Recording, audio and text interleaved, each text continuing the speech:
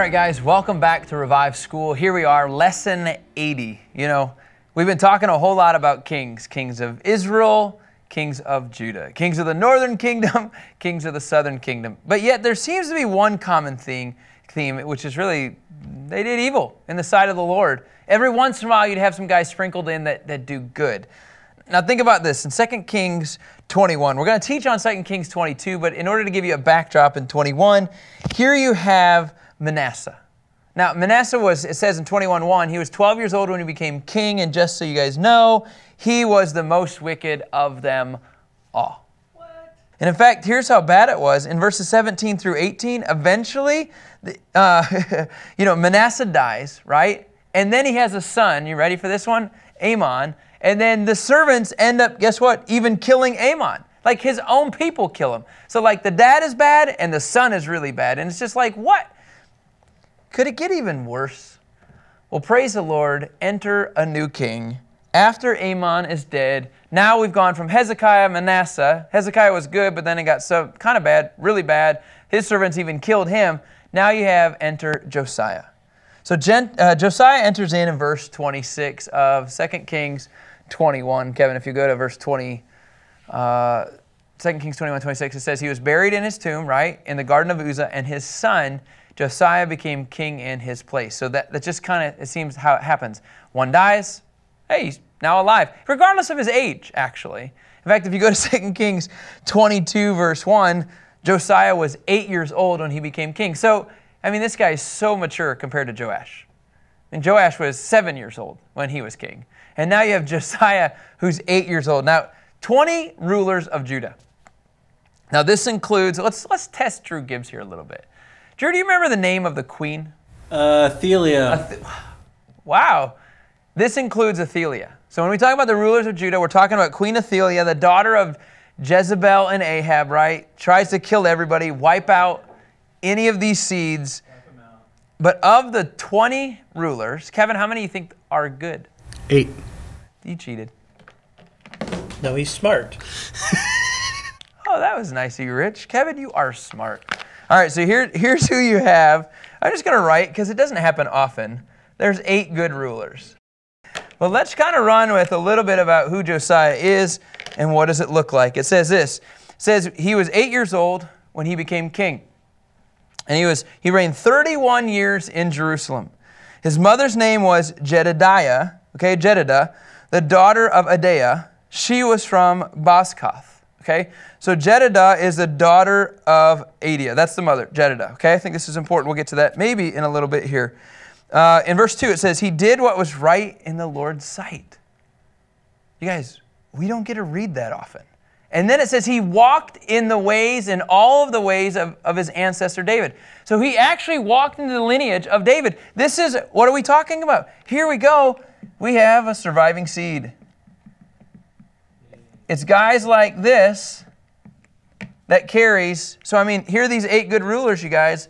They're the ones that are pointing to the surviving seed. I mean, that's what we're after here. And it says he walked in the ways of his ancestor David. He did not turn to the right or to the left. And so what we're going to get into, we're going to break up this section really into 3 things. And I love what Wiersbe says, is one of the things that Josiah is going to do is that you're going to start seeing verses 3 through 7, repairing of the temple. Now what's interesting about this is in the repairing of the temple, King Ahaz was the one who destroyed it. Remember this? He's bringing in all these things from Assyria. And so, yeah, I love these false altars. And I love, oh, can you move that around a little bit? So now all of a sudden you have Josiah. He's coming in. He's coming to clean house. So the king, it says, he sent the court secretary, Shaphan, son of Azaliah. I think that's how you would say it, right? Shaphan, son of Azaliah, son of Meshullam, to the Lord's temple. And here's what he said. Go up to Hilkiah, the high priest. So Shaphan's going to Hilkiah. All right, we should probably write these names down. Shaphan is told to go to Hilkiah. And Hilkiah is, Kevin? He is the priest. High priest. Okay? Go up to Hilkiah the high priest so that he may total up the money that is brought into the Lord's temple. The money the doorkeepers have collected from the people, the scripture continues on, It says, it is to be put into the hands of those doing the work, those who oversee the Lord's temple. They in turn are to give it to the workmen in the Lord's temple to repair the damage. In verse 6, then it says they are to give it to the carpenters, the builders, the masons to buy timber and quarried stone to repair the temple. Scripture continues on, but no accounting is to be required from them for the money put into their hands, since they work with integrity. I think this is a pretty cool picture here, because here's what you're saying is that Shaphan then goes into the high priest and he says, hey, by the way, we trust you with the accounting of the money system. Like, we trust you that you're going to give it to the right people. This is going to unfold. Like, we don't have to monitor this. We actually believe you're going to do the work. Who is implementing the repairing of the temple? That'd be King Josiah. And, it says in the 18th year of King Josiah. So he's 26 years old when he decides, let's repair this temple. In verse 8, it continues on and it says this, Hilkiah, the high priest, he tells Shaphan, the court secretary, I found the book of the law in the Lord's temple. And he gave the book to Shaphan, who read it. Okay, this really is, and I have one of these here, I'm just going to show you here, this book called Revive Us Again by Walt Kaiser. And what I love about this book is, this is really one of those, I just kind of remember studying through this, and it's just kind of funny. I didn't even have this planned in going here. But here you have what's called a revival under Josiah. This is exactly what's happening. You see a true revival. Why is there a revival? Because not only are they repairing the temple, but they discovered the Word of God again. It's like this Word of God, in a weird way, you guys, it had disappeared. Now let me describe this book of the law. We'll describe Shaphan, we'll describe Hilkiah, because there's really coming about a true revival. Now think about this, okay? The books of the law, it could imply parts or all of the Pentateuch, okay? We're not sure completely if it's a little bit, but either way, there's a really good chance that it was placed by the side of the Ark of the Covenant. We don't know if it was lost. We don't know if it was just set aside. We don't know if it was hidden during the reigns of who? The two bad kings, Manasseh and Amon. Like, somebody could have hid it because they were afraid that it truly could have been destroyed. But either way, there's a good chance that Manasseh or Amon, and Tom Constable says this, they destroyed existing copies of Israel's covenant constitution, since there's every reason to believe that Hezekiah knew the Mosaic law. Hezekiah knew it, but Manasseh and Amon didn't live like it, so they could have actually destroyed it or got rid of it. But we do know it wouldn't have been difficult back then in ancient times. There was probably just a few copies of even the official documents. Like, there's not much. And I think there's beauty in this when you find out the high priest says, hey, we have found the word of the Lord. And he gives it to Shaphan. And then Shaphan, it says, he began to read it. Now the question is what is he reading? Like, what part is he reading? It says, and this is really cool. Then in verse 10, Shaphan, the court secretary, he told the king, right? Kevin, if you go to verse 10, yep. He told the king, Hilkiah, the priest, has given me a book. Kind of like, hey, I got a book here. It's almost like the way he says it, it's almost flippant. You know what I mean? It's like, hey, I got a book here. And then Shaphan starts to read it in the presence of the king. We can't prove this, but there's a couple of theologians that would say maybe out of the Pentateuch, this is what they could have read, just possibly. In Deuteronomy, if you look at what if he started reading the book of Deuteronomy? Again, all this is just a fun theory, okay? If you start reading chapters 4 through 13, what you're going to start reading is, and this could be Josiah hearing this for the very first time, maybe, is how wicked the people are of the Israelites. Like how they have gone astray. And then maybe in chapters 14 through 18, maybe they're starting to read out loud to Josiah all the things that they hadn't done that God was asking them. So here's the wickedness, here's the things that maybe they're not doing.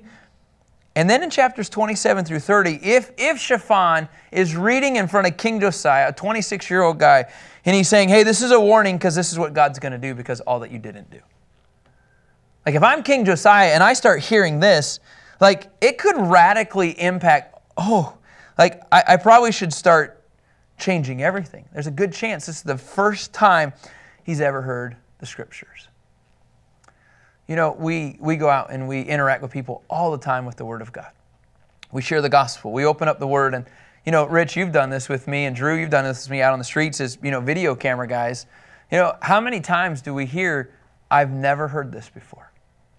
I mean, over and over and over, you hear people say, I've never heard this before. Or, I've never read this before. And you're just thinking, what does that mean? Like, we're in America, which is supposed to be a quote-unquote Christian nation, and you're reading the scriptures in the 21st century, and they're like, I've never heard that before. Here's the question. When they hear the word of God, how do they respond? You know, there's a simple quote that Wiersbe says. He says, how people respond to the word, it serves as an indicator of their spiritual hunger. There is something in King Josiah that when he heard, remember, Scripture says, faith comes by what? Hearing the word of God. And Josiah heard the word. And it was this guy named Shaphan who was reading this. Crazy enough, it transitions into the next verses. And it goes into, and I really should have done, I mean, they do a repairing of the temple. I'll just leave it at that right now. But then when you jump into verses 11 through 14, here's what Wiersbe calls royal distress. Because what happens is he starts to build the temple. As he's rebuilding the temple, they discover the word of the Lord. Right? Word of the Lord. That causes royal distress because it says, when the king heard the words of the book of the law, he tore his clothes. That's why a lot of theologians said this process of Deuteronomy, he learned how wicked they were. He learned that they weren't doing anything. And then all of a sudden he hears what God's going to do to them. He tears his clothes. And then it says in verse 13, in verse 12, this is what he does. In verse 12, he commanded Hilkiah the priest, Ahikam, son of Shaphan, Achbor, son of Micaiah, Shaphan, the court secretary, and the king's servant Asaiah. So he has this 5-man commission. Okay? 5 people, he then says, okay, guys, something radically has to change. Let me just say this. Shaphan's listed in here twice. Okay? Shaphan, the court secretary, and then Ahikam, son of Shaphan. I just want to give you a little bit of backdrop. And I feel like Shaphan is, he's right here. He actually plays a really unique role. When you do a little bit of study, and again, I didn't know a whole lot about Shaphan. It's not like I have a daily devotional on this guy. But he had a remarkable family. He had a son named Gemariah, and he joined others in urging King Jehoiakim not to burn Jeremiah's scroll. Okay? So one of the sons said, hey, by the way, let's keep the word. Right? So that's kind of an interesting, this comes from Shaphan. Then he had a grandson, Micaiah. He heard that Baruch read Jeremiah's second scroll in the temple, and then he reported it to the king's secretaries. So here you have a son and a grandson talking about the word of God. I mean, both of these guys, that's actually kind of refreshing, isn't it? So this is Shaphan's family. Shaphan has another son, Elisha, and his son carried Jeremiah's letter to the Jewish exiles in Babylon. So here you have Shaphan, actually his son, delivering the word to those that are in exile in Babylon. Okay, that's the second son. He's got a third son, Ahikam. Okay, Ahikam right here. Ahikam is among the men who consulted Huldah, the prophetess. Remember in 1 Kings 22, and said, don't kill Jeremiah. So over and over again, it's kind of like they have these real encouraging words. It sounds like Jeremiah owes his whole life to this family. Like, hey, don't kill him. Read his words. Hey, don't kill him. And then he has a grandson. Shaphan has another grandson, Gedaliah. He became the governor of Judah. So multiple family members. Well, that just leaves one son. He's got 4 sons. One son, I don't know if I'm going to say his name right, Jaazaniah, was a disappointment, and he worshipped idols in the temple. He would be considered the black sheep of Shaphan. You know, that's all I know is that 3 out of the 4 sons. But to me, when Wiersbe describes Shaphan, it's like it's an incredible family lineage. And he is the one, and why? Because he's the one who got to read the book of the law for the first time, right? To King Josiah. So there's something like, hey, did you hear about my dad? He got to read this. Did you hear about grandpa? It got passed on, and it actually stuck. Because a lot of times when you hear this lineage, it doesn't stick. And so here you have a court secretary, Shaphan, and his family understands, for the most part, with the exception of one son, like they want to embrace the Lord. And so 5 guys, right? King Josiah is told, go to these guys, and here's what I want you to do in verse 13. I want you to go and inquire the Lord for me, the people, and all Judah about the instruction in this book that has been found. Like, I need you, and I love this, I need some prophetic insight. Like, I've heard this, but can somebody help me understand this from God's perspective?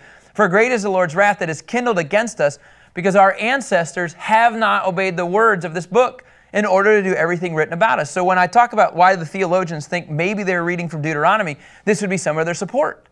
Because they're saying, I just heard our ancestors, they're not obeying the word of the Lord, and now I'm stuck with this. What am I stuck with? Help me, please. And he says, go find some prophetic insight. And you know what that says to me? This shows Josiah is already humble. Like, this has nothing to do with my points here, but you have to just see in the distress, like, is there humility? And he asks for help. He begins to tremble, as some would even say, at the word of the Lord. So in verse 14, Hilkiah the priest, right? These 5 folks, Ahikam, Akbar, Shaphan, and Asaiah, they go to the prophetess Huldah, wife of Shallum, son of Tikvah, son of Haras, keeper of the wardrobe. That's just kind of a cool job. So they go to a prophetess. So you have prophets and prophetesses, male and female, and they go to a lady named Huldah. At the time of Huldah, I think this is really important to understand, so was Jeremiah and Zephaniah. You know how I told you how Shaphan's family is super connected with Jeremiah, and they had such a great respect, keep the scrolls, don't kill him. I think it's absolutely bizarre. They don't go to Jeremiah, they don't go to Zephaniah, they go to a lady named Huldah. There's something about what Huldah represents and how she carries herself. She lives in the 2nd district, the southern lower part of the city, topographically. I mean, like, this is who she is. Now, some people, this is a theory again, is that she could be the wife to Shalom, who is related to Jeremiah. A lot of interesting connections. Again, can't prove any of this. I just like to help paint a picture about the family dynamics and how even maybe they be connected. So they go to Huldah. And so Huldah, think about other women prophetesses. Can you guys name any? Can you guys think of any other women prophetesses that come to mind? Like in Scripture. Moses' sister. Remember her name? Miriam. How about Deborah in Judges 4? Then you can go to, this is an interesting one, Nehemiah 6:14. Nehemiah 6:14. And the reason I want to show this is because I think a lot of people think only men can serve as a prophet. Women clearly serve as a prophetess. And here you have Noadiah. It says, my God, remember Tobiah and Sanballat for what they have done, and also Noadiah the prophetess and the other prophets who wanted to intimidate me. Noadiah wasn't the greatest, but she was a prophetess. I just want to show you these roles. Now think about this. Can you go to Isaiah 8:3 for me, Kevin? Isaiah 8:3. Says, I was then intimate with the prophetess, and she conceived and gave birth to a son. You know, it wasn't really going there with that whole scripture verse, but the reality is, this is Isaiah's wife. Isaiah's wife was a prophetess. So Isaiah had relations with a prophetess that happened to be his wife, okay? So my point is that here you have... Hey, can you pronounce the name of the child that they had? Yeah, the name of the child is Mahir Shalah Hashbaz. No, for real, it is. How about Anna? Anna in Luke 2:36. Here you have Anna the prophetess, Luke 2:36. There was also a prophetess, Anna, a daughter of Phanuel of the tribe of Asher. One more, just to give you guys an example. In Acts 21:8-9, you have Philip, and he has 4 daughters, and those daughters are all considered prophetesses. And so, did I say Philip? Yeah. So it says, we entered the house of Philip the evangelist, who was one of the 7, stayed with him. Verse 9 says, this man had 4 virgin daughters who prophesied. So here you have Huldah. In humility, King Josiah comes and says, can you please tell me what does all this mean? Can you tell me everything that I'm hearing? And in verse 15, she said this. Remember, she's talking to the 5 men, right? The 5 men are coming, and she says, this is what the Lord God of Israel says. So we've gone from repairing of the temple. The word of the Lord shows up. He, in royal distress, when he hears the word of the Lord, he then responds. And then here's what he asks for, you guys. In verses 15-20, as weird as he says, you get prophetic clarity. And she says, say to the man who sent you to me. So I want you to talk to King Josiah, and here's what you're to say. This is what the Lord says. I am about to bring disaster on this place and on its inhabitants. Oh, great encouraging word. Fulfilling all the words of the book that the king of Judah has read. Scripture says in verse 17, because they've abandoned me and burned incense to other gods in order to provoke me with all of the work of their hands. My wrath will be kindled against this place, and it will not be quenched. Now, King Josiah doesn't know this yet. He hasn't heard these words. But the reality is, as Nelson says, the threat of calamity for apostasy, the things that the king heard, intended to reinforce the message of the parts of the book of the law. So actually what she's saying is actually, yes, it sounds bad, but it's just reiterating already that this thing is true. Does that make sense? Because he said, and let me go back here because I think this is really important. If this is true, what he read from Deuteronomy, but even if it wasn't Deuteronomy, I'm just kind of giving you an overview, okay? If the Israelites or people from Judah at some point, they formed as in the area of wickedness, right? And then he read also that he learned what people had not done, right? So if he heard these things and then he heard a warning in Scripture that Shaphan read, like God is going to do something. God would punish them. Like if this is what he heard for the very first time, and a prophet comes in and brings clarity, this should actually just affirm everything that he heard. Like it actually shouldn't be like, oh, well that stinks. I mean, it does, but he's also like, hey, that's true. Like I actually heard if these things happen, X plus Y does equal Z. Like this is exactly what I heard. So, okay, so I think sometimes we think, oh, that's a God of wrath. He's bringing it out. But God already said this is what's going to happen if you did this. If you turned away from me, this is what's going to happen. But that bad news actually continues on. And it says in verse 17, because just real quick, why again? Because of all these things. They abandoned, they burned incense, they provoked me. My wrath is going to be kindled, and it's not going to be put out. Now in verse 18, now I want you to say this as well. Say to the king of Judah who sent you to inquire of the Lord. This is what the Lord of God Israel says. As for the words that you heard, okay, because your heart was tender, and you humbled yourself before the Lord when you heard what I spoke against this place and against its inhabitants, that they would become a desolation and a curse. And because you've torn your clothes and you wept before me, I myself have heard you. This is the Lord's declaration. Now just hold it for a second. I mean, this to me makes me think of Hezekiah's prayer. Hezekiah, he drastically started crying out to the Lord. He heard he was going to die. He cries out to the Lord, and God responds. Remember, Isaiah turns back and says, hey, I've already heard your prayer. God does the same thing with Josiah. He says, I've already heard everything you said. Yes, these things are going to happen, but let me declare what I'm really saying to you. Therefore, I will indeed gather you to your fathers, and you'll be gathered to your grave in peace. Your eyes will not see all the disaster that I'm bringing on this place. And then they reported to the king. So you have this bad news, right? And this bad news is what? That, by the way, your people are wicked. I realize what you've done. And oh, by the way, God's going to punish you. But there's one good thing about this whole thing. Josiah, you're going to experience peace when you die. So where's the revival in this? When people talk about revival, they hear this story. Kevin, Rich, Drew, where do you think and why do people say, oh, this is a revival? You got any thoughts? I think it's a reprieve that God can, the two kings right before Josiah have been awful. So Manasseh and Ammon, awful. And God says, you're going to see peace until you die.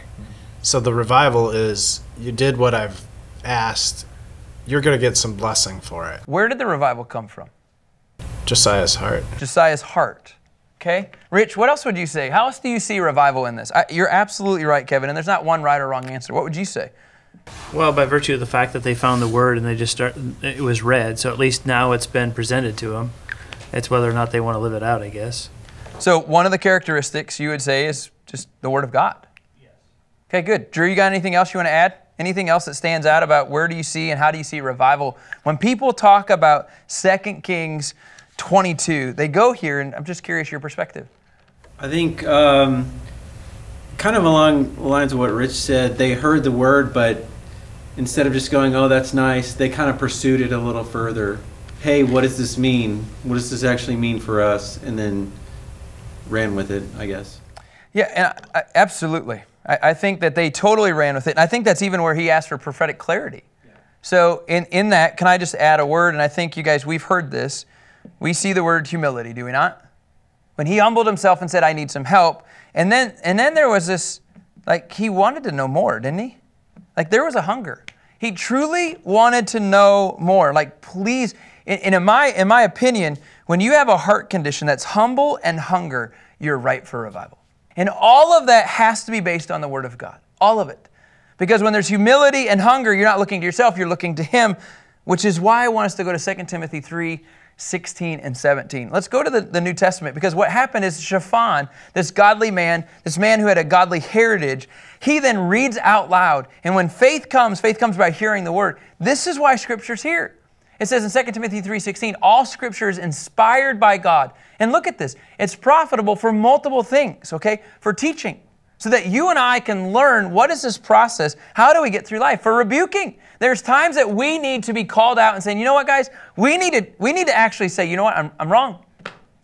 Like, we're afraid to use the Scripture sometimes this way. But like when I go to Scripture and I see certain things and I'd say, you know, you cannot be drunk. Why? Because it says drunkenness is not of the Lord. Like, that's a lifestyle that doesn't reflect Christ. And you have to, at times, you have to rebuke people in this situation. But then there's other times it says Scripture is called for correcting. And so I think about Josiah. It's all of this. There's teaching, there's rebuking, there's correcting. Like, whoa, wait, what? We need to come before the Lord and repent of our sins? Like, these are the kind of things, you guys, that Scripture's for. It is our bottom line. It is our foundation. It is our absolute standard. Why? So that we could be trained in righteousness. So that we could look like Him. And in verse 17 it says, so that man of God, why?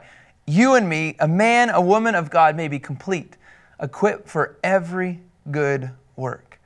When we have a humble heart that functions in humility and hunger, here's the best part. We can walk out the calling in our lives.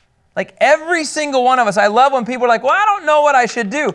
Can I just tell you, here's a recipe for revival, truly. A humble heart leads to humility, which desires more and more. There's hunger. And he says, now I'm going to help you walk it out.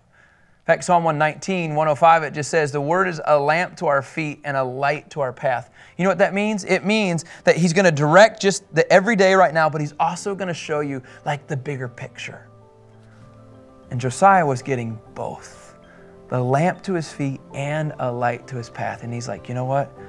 We got to clean up some things. We haven't been doing it the way God wants us to do this. And that's what I love about the revival in 2 Kings 22. They found the Word of God and they wanted to know what God was saying. All right, guys, this is 2 Kings 21 and 22. Guess what? We get to talk about it some more tomorrow. Thanks.